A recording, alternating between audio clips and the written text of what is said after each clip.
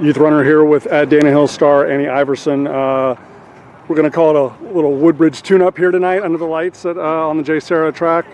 Phenomenal performance, just a shade over 10 flat in the 3K, but you and Chloe Elbaz really showing that next gear in the last lap. How encouraging was that for you? Because obviously when it's workout, you know, this is like a live scenario.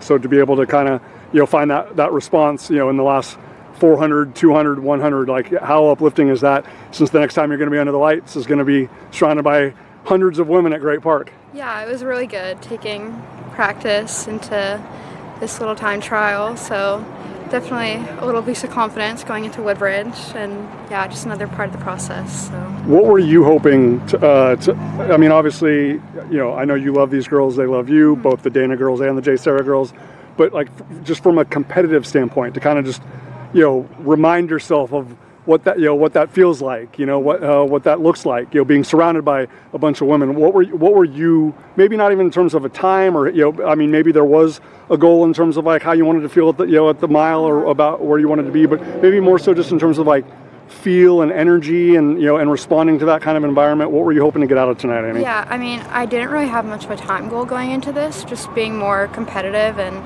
getting back into that environment before Woodbridge and the rest of the season to come. So yeah, really just like getting into that racing mindset again.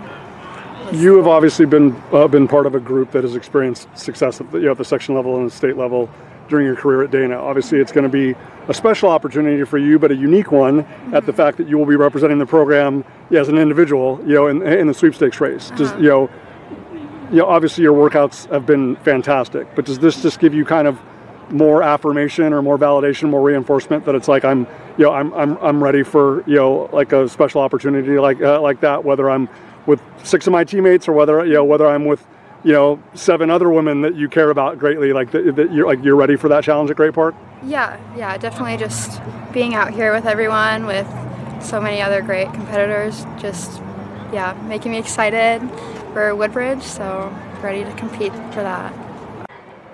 So Annie, obviously, it shows the fitness, it shows your ability to find that extra gear at the end, but just how would you kind of compare just where you're feeling mentally, emotionally, confidence-wise, belief-wise this September, in comparison to sophomore year, junior year? Yeah, I feel better. I feel like my summer training has been really good this season, and yeah, it's my senior year, so definitely have a little bit of that confidence, I guess, going into the season. So really excited.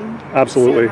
And last thing, I mean, obviously, this is under the lights tonight, but I mean, how rare those opportunities are and how special they are. I know that Desert Twilight is going to be on the horizon, so you're going to get 2, where a lot of people only get 1, but just especially so close to home, right? When everybody in the country wants to essentially come to your backyard, like how for people that don't understand, like especially as a senior now, how meaningful is it to be able to race at Great Park at a meet like Woodbridge? Yeah, it's so cool. It's so fun, just being under the lights. Like everyone's so competitive. It's just such a fun environment. So I'm really excited for it. Awesome.